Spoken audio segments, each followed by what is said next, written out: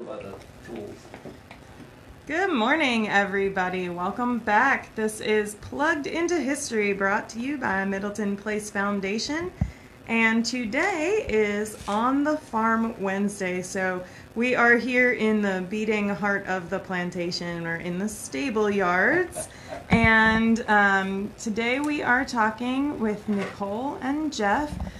Nicole Thompson is our volunteer coordinator for Beyond the Fields and for the stable yards, and she is also the resident seamstress here on the property and our expert in all things textile. And Jeff is our director of interpretation and preservation.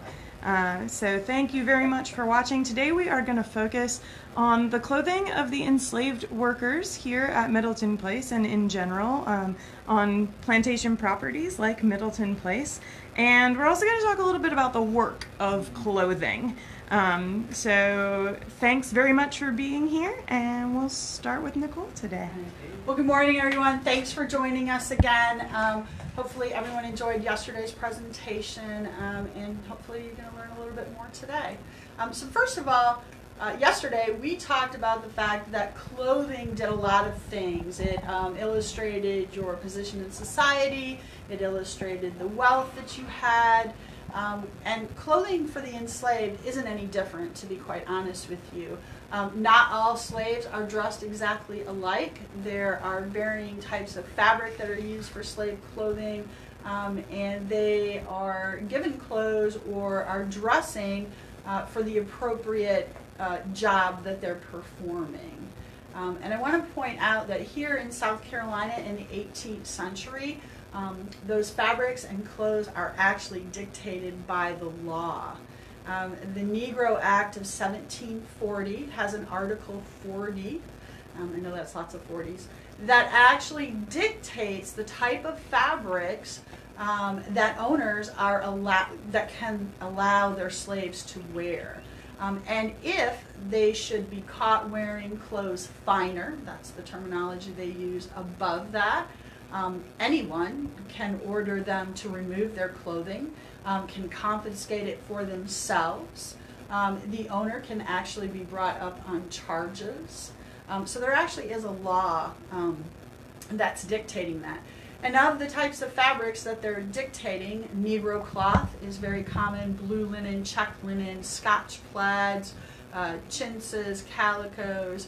If you were to read the description of all those fabrics, every single one of them either says cheap, inexpensive, coarse. A lot of times it says heavy or light. So these are fabrics, not fine fabrics that they are specifically using for slave clothing. It does mention in the law there is one exception, and the exception is livery of men and boys. And so we're going to talk about our livery here at Middleton. So livery was worn by footmen, doormen, coachmen, any others that I'm thinking of? That's pretty much, keep in mind, we're talking inside the house, okay, when we're talking livery. And this is a special costume, not worn every day, usually for a special occasion, okay? The one thing I'm always impressed about the livery, and first of all, our livery here is actually based upon records or the receipts we have of the livery that was worn here at Middleton Place. Okay, we know of the two different color variations, which is very common in livery. You'll especially see it on the cuffs and the collars, if you do it with that. Okay, you'll also see we have, just like yesterday, we have the waistcoat. All right. Matter of fact, if you think about it, how Arthur Middleton would have been dressed when we showed his costume, this is very similar. Generally speaking, the fabric for livery was broadcloth, all right, which was... And that's a wool. It is a wool, very expensive, very, very finely made. Fine wool. With that. You know, we also mentioned yesterday, we talked about how the clothes show someone's status, all right? In the case of the livery, we're not showing the status of the enslaved person. We're showing the status of the person who owns this person. All right. So again, this is maybe one of the best examples I always think when you think of livery, when we talk of enslaved people being property first. This is a prime example of it. All right, that we're showing with that. And if you all were able to catch our earlier presentation some weeks ago with Rakina in the House Museum, we do have 2 brass buttons with the Middleton crest on them that were part of a suit of livery like this.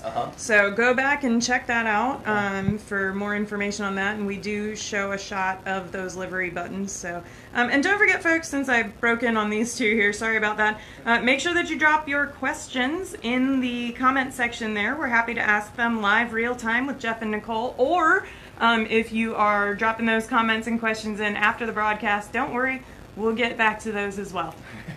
I think it's important to note about livery too that each family would have their own sets of colors and designs.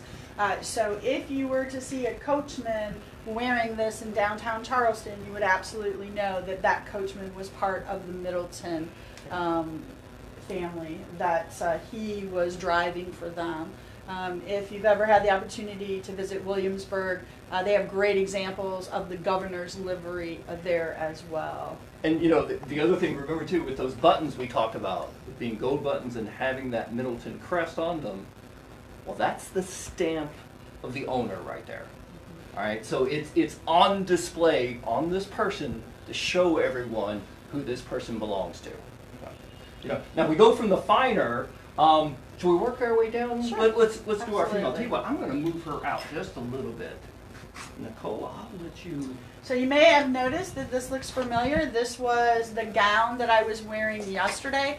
And I mentioned briefly yesterday as we were dressing Karen and Jeff that the house slaves oftentimes were dressed differently than slaves working in the field or slaves working in the kitchen. And that's because the owner, and again it's all up to the owner, may have decided that they wanted the slaves that were present to other people wearing a finer type of clothes. Now, this again would just be a basic blue checked linen, and that is allowed according to the law. It is in a gown fashion. White linens, blue linens, they're all allowed within the law. We are able to also figure out what people are wearing based on runaway ads. A lot of what we know about clothing of enslaved people in the 18th century come from runaway ads. Not only do they address the physical description of the runaway, but the easiest way to change your appearance in the 18th century is to change your clothes. You had a question. Actually, we had a comment which I thought was wonderful and that I'd really like to draw attention to, which was, I like how her sleeves are pieced, and I think she's talking about you, Nicole. Oh. So I knew you planned to get to that later, but yes, Nicole is wearing a gown or a jacket that she wears frequently here for work. So it has a life that would at least minimally reflect the life of a garment in the 18th century. It gets worn out, it needs repair. So we'll let her talk about that in a little bit, but thank you for noticing. So one of the things that I wanted to, when we talked about runaway ads and how descriptive they are, I've recently found a runaway ad from here in South Carolina in the Charleston area for a young female in 1756, and the ad says that she took with her when she ran away a yellow quilted petticoat. Now, ironically enough, we are working on a yellow quilted petticoat here in the textile shop right now. Quilted petticoats were worn by all different classes of people, Europeans as well as enslaved as well. So I just wanted to show everyone that's something that we are in the process of recreating. Speaking of runaway ads, I think that it's important to move on to our other set of clothing. We are very lucky here at Middleton to have access to a great amount of documentation. And one of those documents is a runaway ad that was placed in the South Carolina Gazette by Henry Middleton. And its description, and I'll let Jeff talk about that. I was going to say, should we read this off? Sure. This appeared in the South Carolina Gazette, 7 November 1761. Runaway from one of the subscribers' plantations at Horse Savannah on Monday night, the 19th of October last, 3 Gambian Negro fellows who were lately bought out of Captain Watt's cargo and speak no English. One of them is short, black, well-set fellow, and stoops very much, occasioned by a large wound he had in his back, either between or a little below his shoulders, the scar of which is still very visible. Another is a middle-sized fellow of a yellowish complexion, and is much marked in the face with his country marks. The last fellow answers to the name of Scipio. The short fellow is named Will, and the other Jacob. They had on white Negro cloth jackets and breeches, and caps of the same, and carried with them their blankets and axe. Whoever apprehends the said Negroes, and will bring them to my plantation on Ashley River, or deliver them to the warden of the workhouse, shall receive a reward of 3 pounds currency for each, besides all lawful charges. Signed, Henry Middleton. Now, as you can tell just from that description, there is a lot of description in there of these 3 fellows. Okay, but what we'll focus on is mostly the clothing. As Nicole mentioned earlier, they say white Negro jackets and breeches. All right. Again, Negro cloth was kind of a generalized term, would you say? Because again, it could apply to a lot of inferior fabrics. Generally, the colors we're looking at are white, blue, and green. However, white sometimes doesn't exactly mean what we're thinking of white. White is, would you say, is more unbleached? Yes. So white, by definition, means lacking color. So in the 18th century, this is often referred to as bleach. When we read white, if you read it as no color, this is the natural color of flax. It means that it hasn't been dyed yet. Okay, so we have a few questions here that have built up, and they are not all specifically about this particular gentleman's mannequin. Okay. We'll do what we can. So, were most of these fabrics produced on the plantation or purchased in town, imported? No, they are not purchased here at the plantation or any local plantation. In fact, Charleston imports more fabric for the making of clothes of slaves than any other type of fabric. So they're not producing it here, they're not producing the fabric, from they town. are buying the fabric, yes. And this is the other thing, keep in mind, time periods, plantations, they're all different. All right, so if we went to a place, let's say more maybe in Alabama, Mississippi, Virginia, they may well be producing cloth. Yes. Some of it also has to do when you're talking the size of your enslaved force. For example, Henry Augustus Middleton Jr., who owns the Weehawken plantation down on the Combahee River in the 1850s, 1855, he has 259 enslaved people there. He is buying the fabric. They are not producing anything there. Now what's interesting is for the winter allotment, if I remember correctly, it's 1,800 yards of WW plains. Plains is kind of a 19th century term for Negro cloth. Right? It's a cotton and wool blend, yes. And then for the summer clothing, he's buying 1,400 yards. But in addition to that, he's buying 600 packages of needles. He's buying all this thread. So he's actually, even though they're buying the cloth, they are being made by themselves. He may have a team of seamstresses doing this. This may be individuals doing this. We don't really know according to his journal. He actually specifies that the clothing is being made and distributed. That's actually the very first line of his journal. It also, you have to keep in mind, if we're talking here at Middleton Place, the Middletons are very into growing. They're growing rice to produce their wealth. They're growing indigo. It takes a lot of natural fibers to produce fabric. And so from a cost perspective, in the Middleton's case, and not all cases, we don't want to generalize, it is more cost effective for them to buy fabric. In fact, we have receipts from Henry and Arthur, I believe, where they're purchasing Negro cloth. Because I think Henry makes note that he's very disappointed in the quality based on how much he's actually paid for this cloth. So the fabric is not being produced here, but clothes are. Absolutely. Got it. Absolutely. We, from our slave records, we know for a fact that there are enslaved seamstresses and tailors here at Middleton.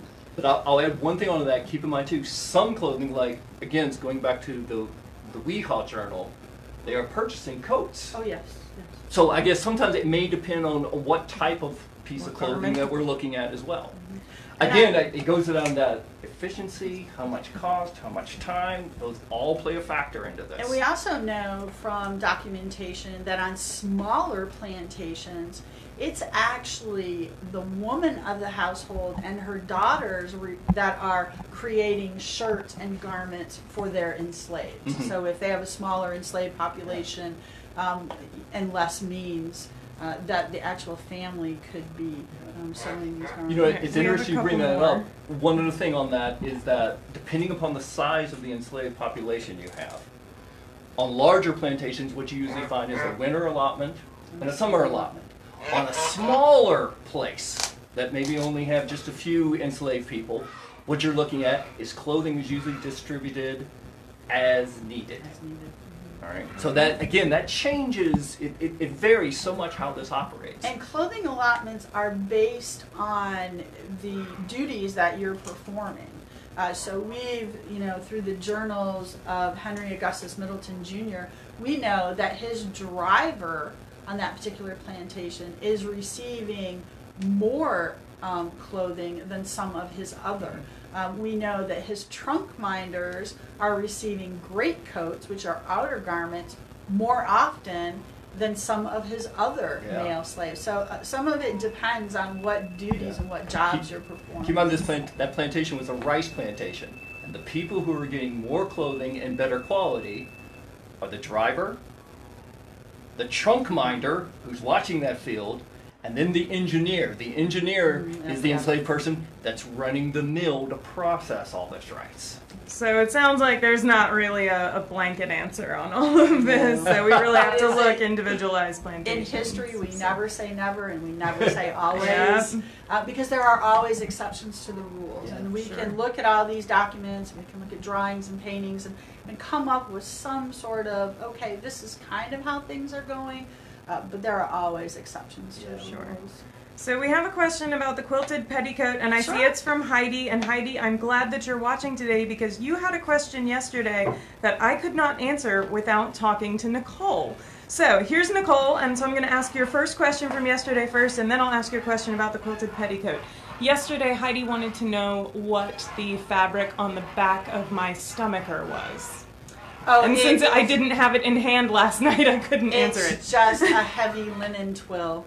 Heavy linen twill. yeah. Okay, so Heidi, Most- if you're still there, that's what it is. Most often stomachers aren't reversible. I mean, we think about things in that context today, but basically the presentable fabric is on the outside.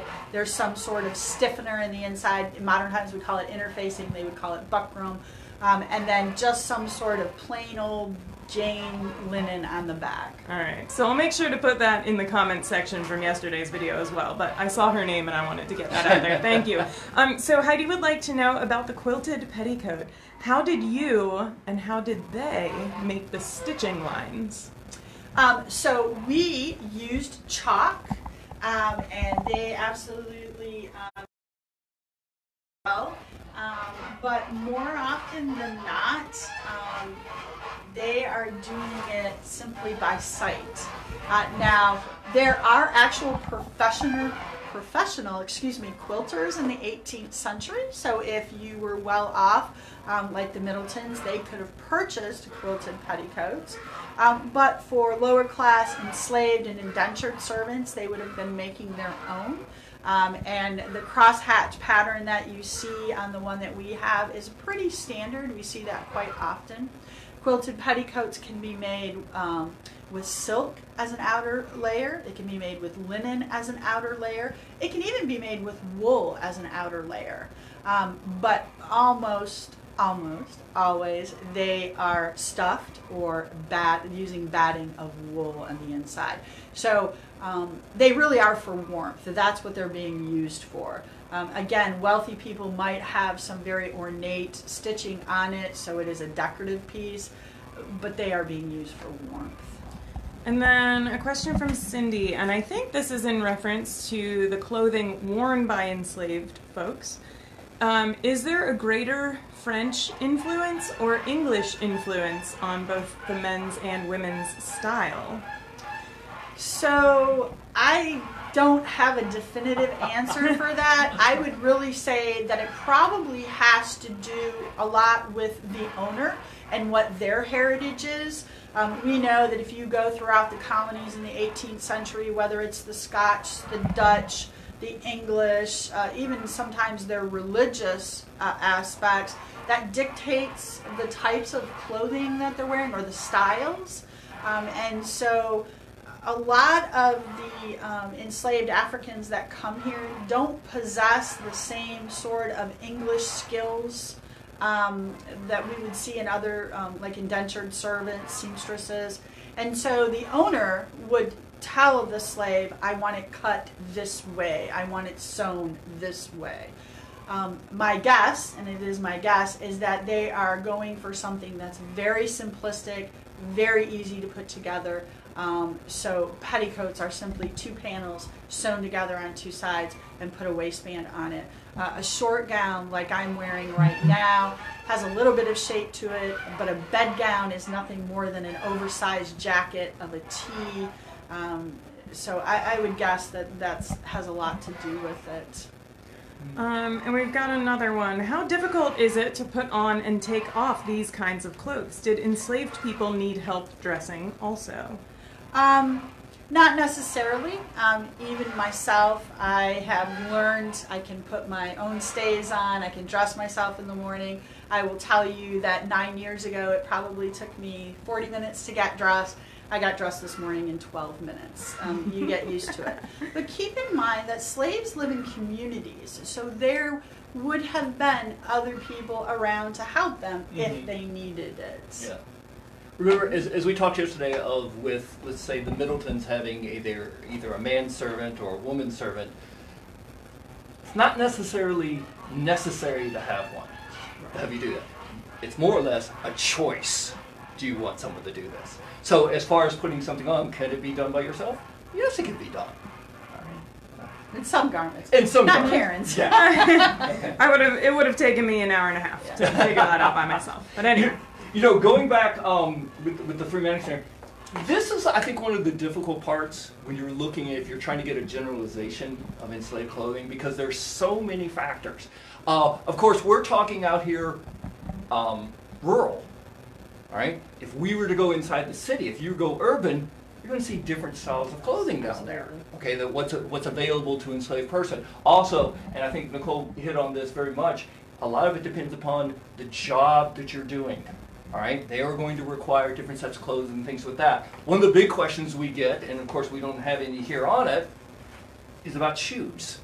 All right, we know that shoes were very much given as part of that allotment. Matter of fact, again, going back to that 1855 down at the Wee Hall, 202 pairs of brogans are given out. Now, here's the thing. What we find, though, when looking through records and journals and other accounts, is that many enslaved people just are not wearing shoes. Right? The question is why? If they're given shoes, why aren't they wearing shoes? Right? I think one thing is to be, sometimes I think it's the work that you're doing, because these shoes are not going to last. Matter of fact, we know that, again, on the Wee Hall plantation, in the spring months, the plowmen, the trunk minders, and the cattle drivers were all given extra pairs of shoes at that time, because that's when they're bringing everything in. All right? The work's being done. Also, many of these shoes, I would dare say, probably don't fit well. They are probably not comfortable to wear, so why wear them? All right, if it's going to cause you any discomfort. And then the other thing is, we also know that, for example, going to church for Sunday gatherings, many times shoes would be saved because that's when you would dress up a little bit. So why destroy your shoes during the week when you can kind of keep them for special occasions? So you can look a little nicer. So I think there's periods when you would wear them and you're not going to wear them.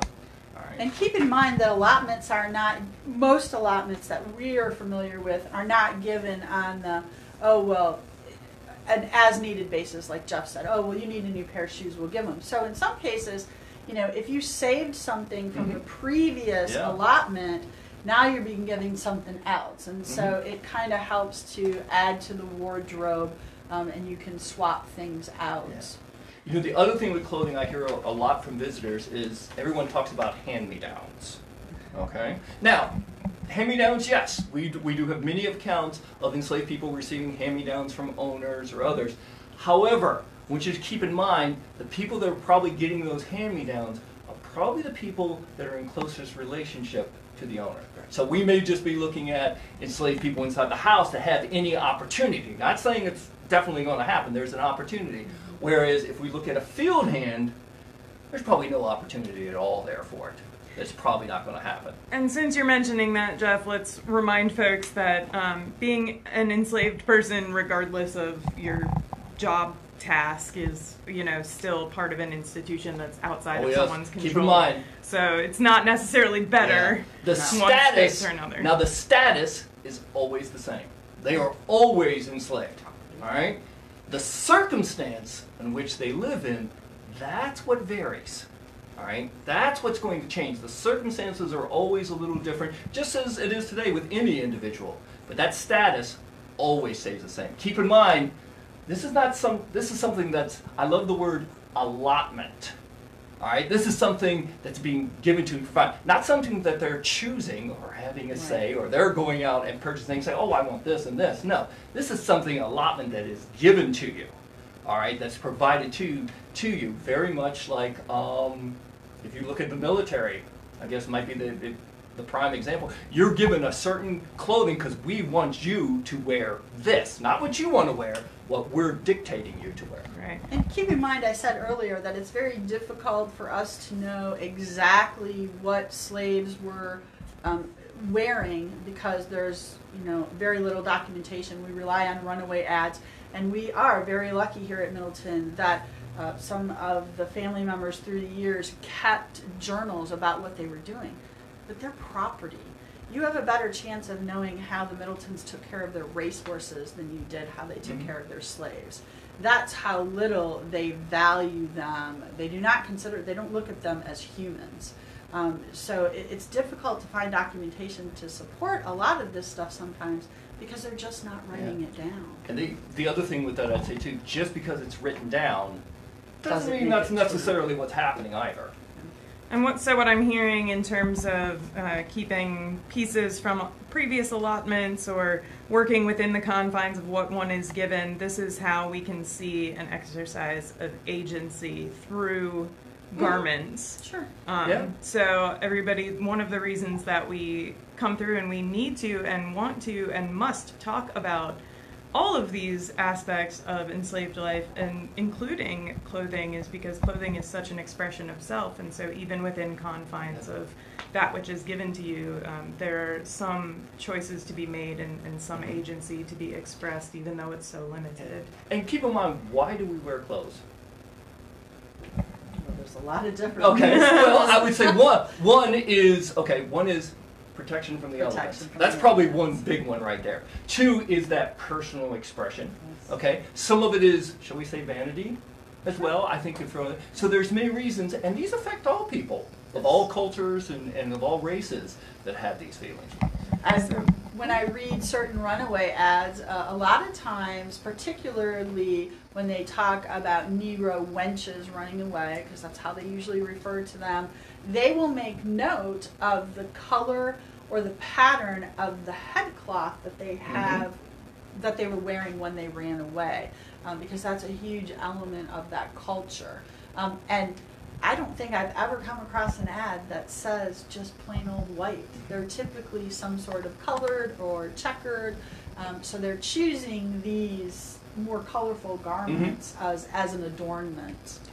So we do have some more questions here, and I just wanted to thank everybody. I've seen more people pop up as watching, so thanks. We're here with Nicole, who is our resident seamstress and textile expert here at Middleton Place, volunteer coordinator for the Beyond the Fields and for the Stable Yards, and Jeff, director of interpretation and preservation. So these guys are definitely the experts here on the stable yard, the beating heart of the plantation. So were people expected to wear as much clothing even during the hot summer months? I don't really think, there's not always an expectation. I think you might have heard Jeff mention it yesterday that there are accounts that travelers make and owners make that when they go into the fields in the summertime, a lot of times they're enslaved people working in the fields are all but naked other than a loincloth or a shift.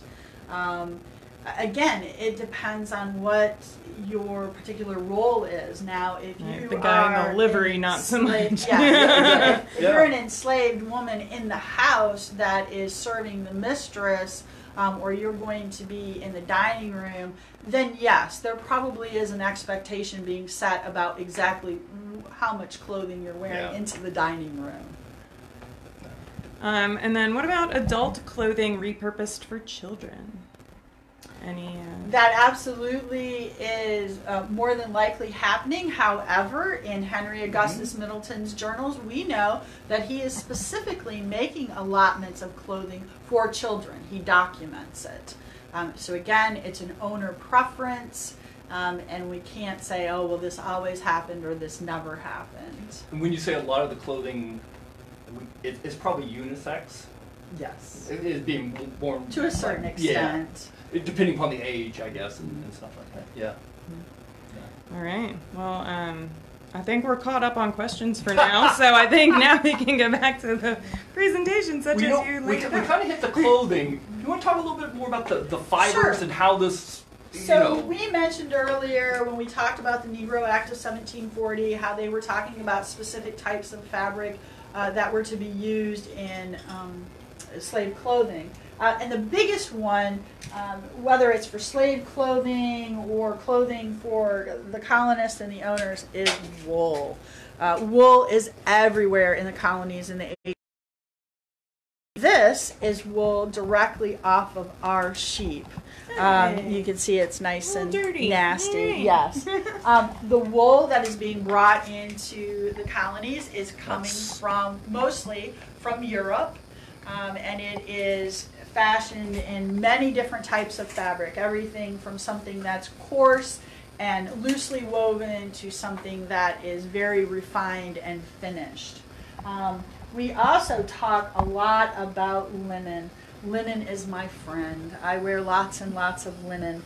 And this is flax. And flax is a plant that we use to create linen. Now, linen by definition can be flax or hemp, but I find that most articles of clothing, they're using flax rather than hemp. And these are stalks. There's literally hundreds of them in my hand right now that will be spun and woven into fabric. Now, in the later part of the 18th century, you'll sometimes see reference to linsey or linsey-woolsey. And what that means is they have taken the wool thread and the linen thread and they have woven it together to create a fabric. And that's very common in slave clothing.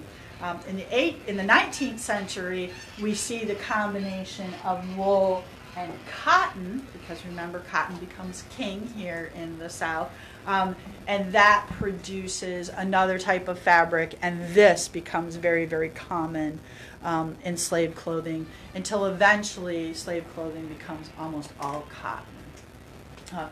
Here in the Low Country, they were all about rice and indigo, but there was some cotton being grown on the outer islands, if you're familiar with John's Island, James Island, and they are growing Sea Island cotton, which is a very fine and refined type of cotton, and I can assure you that there were not slaves wearing Sea Island cotton.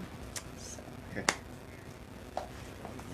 And that's about pretty much it as far as fibers go for enslaved clothing. But over on the table, Jeff has different examples of buttons and pins and different tools that can be used in the making of clothes. Again, going back to the Weehall Journal from Henry Augustus Middleton down on the Combie, he talks of buying, we have bone buttons that we know he's purchasing.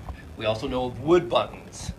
We also know pewter buttons were actually used quite a bit. I was actually kind of surprised to find out how much pewter buttons were used in the enslaved clothing. Yeah. That kind of surprised me. I wasn't expecting that. We also know of needles and pins that are being bought and all this. 600 needles he buys.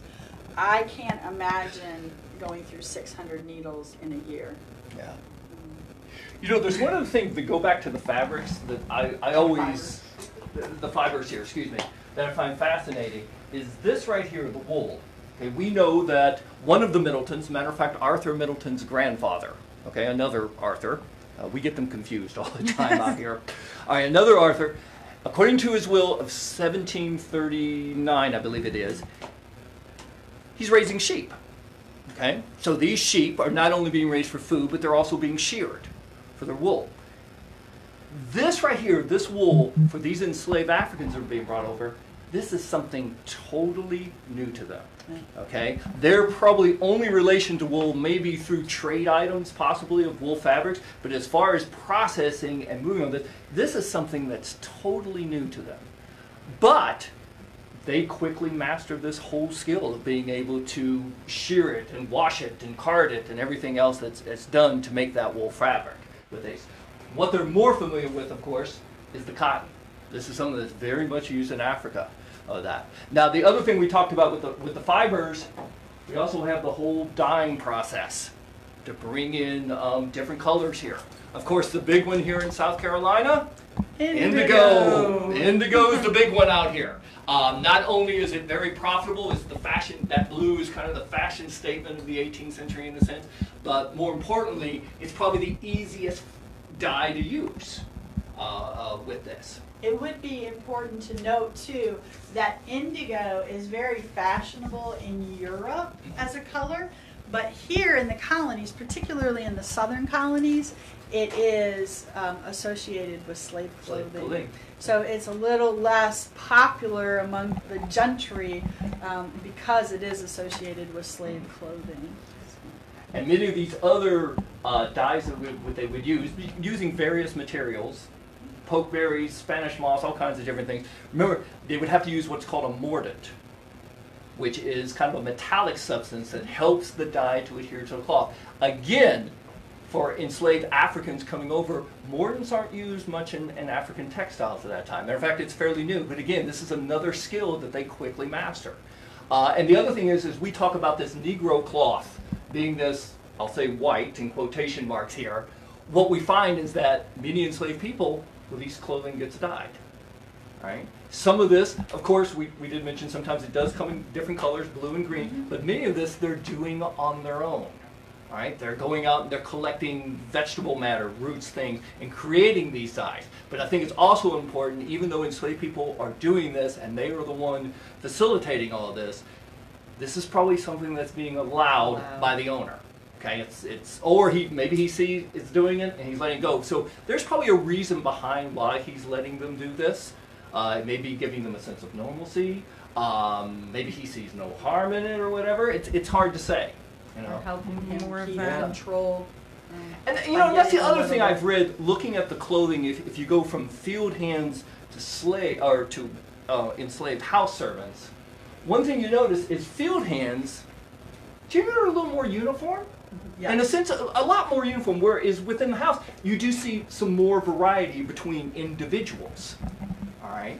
Which is kind of an interesting thing, and maybe it's because, as we mentioned, buying all this cloth, like Henry Augustus made, 1,800 yards. we're just going to, it's probably easier to just make everything the same. Utilitarian type thing. And I think, unfortunately, when we think about that, that's how a lot of people think about clothing of the enslaved, is that it's utilitarian, that everybody is dressing the same way and that everyone's wearing the same thing. And again, just like yesterday we mentioned, keep in mind that it will also be regional. If you look at Runaway ads from the Northeast or a little bit like, let's say, Virginia, you will find a different variety of clothing than you will find here in South Carolina or in, say, the Georgia Gazette. Where can we find such Runaway ads, Nicole? You can. Google is your friend. Here in South Carolina, the history archives, you can look them up. But there are a few different books that have been written. This one is by Don Higgis, Wives, Slaves, and Servant Girls. And this is a collection of ads from all and up and down the eastern seaboard, ranging from 1770 to 1783. Now that one's specifically about females. Yes. So if you're looking for men's ads, you'll have to look elsewhere. But If you're here in South Carolina, the South Carolina Historical Society has a great collection of runaway ads. You can find them pretty much anywhere. Now keep in mind that there are thousands of runaway ads out there, but there's probably only 30 or 40% that actually mention clothing. In a lot of cases, it's just simply the slave's name, who they ran away from or with, their age, and maybe some basic characteristics. Yeah, it's real interesting.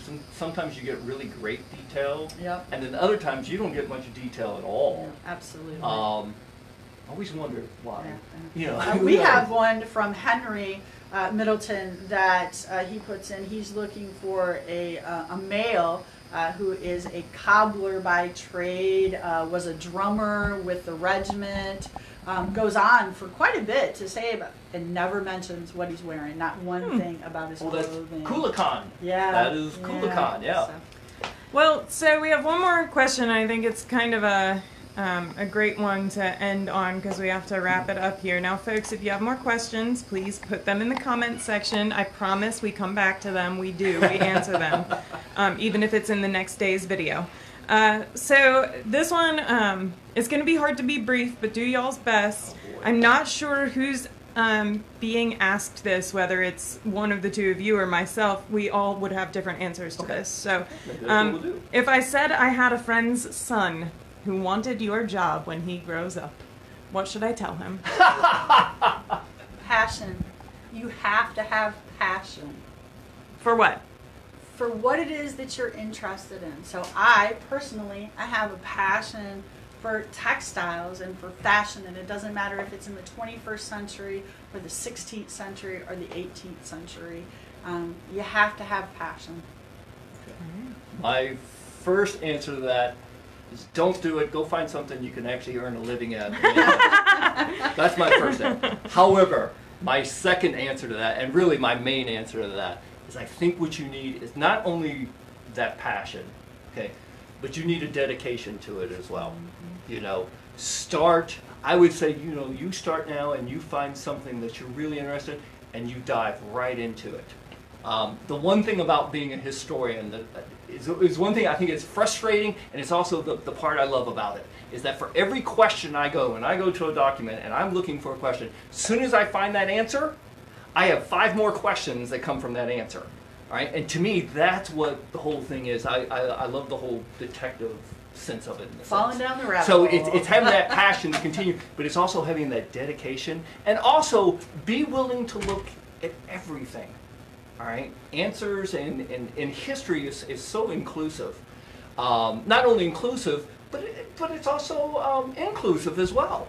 All right, and I think realizing that and looking at it, you know, the whole study of history, I would say, is really we're looking at how do we relate to people, or how have people related to each other through the years, and we can find that in so many different ways. So I applaud you on that. Go for it. That's a great Fantastic. question. Yeah, passion, perseverance. I would add that you have to be willing to learn a little bit about yourself. Go into it, you know, persevere through the difficult times, keep going at it, even if it suddenly seems like it's not your passion, it probably still is. And know that no matter what you do, at the end of the day, you'll never know everything. That's right. There's no always way. more to learn. Very true. No way. But it is through history that we are able to better understand ourselves, our own society, our current time, each other, as we are now. And we really learn that people in the past weren't all that different from us either. I just have one more thing to say, Karen. Yeah.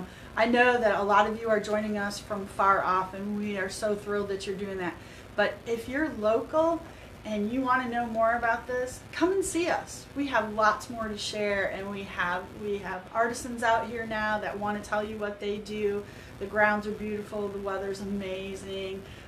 Take that opportunity to get out and come and see us. Yeah, I would say the vast majority of programs you've seen online here, this is something we do almost every day out here with this, and that's what kind of makes it exciting. And plus, the one thing I always think with these online programs, I wish we could do the smell and the feel. Yeah, smell-o-vision. And, the Touch-o-vision. smell-o-vision Yeah. and stuff. Because it adds on a whole new dimension to it.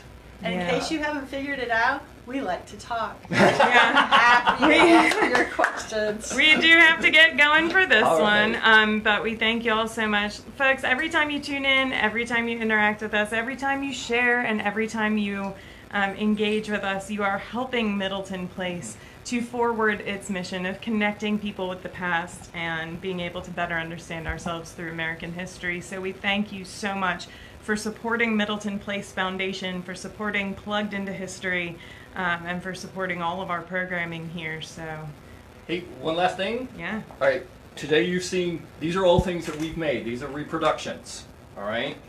Tomorrow, we're going to show you the real stuff.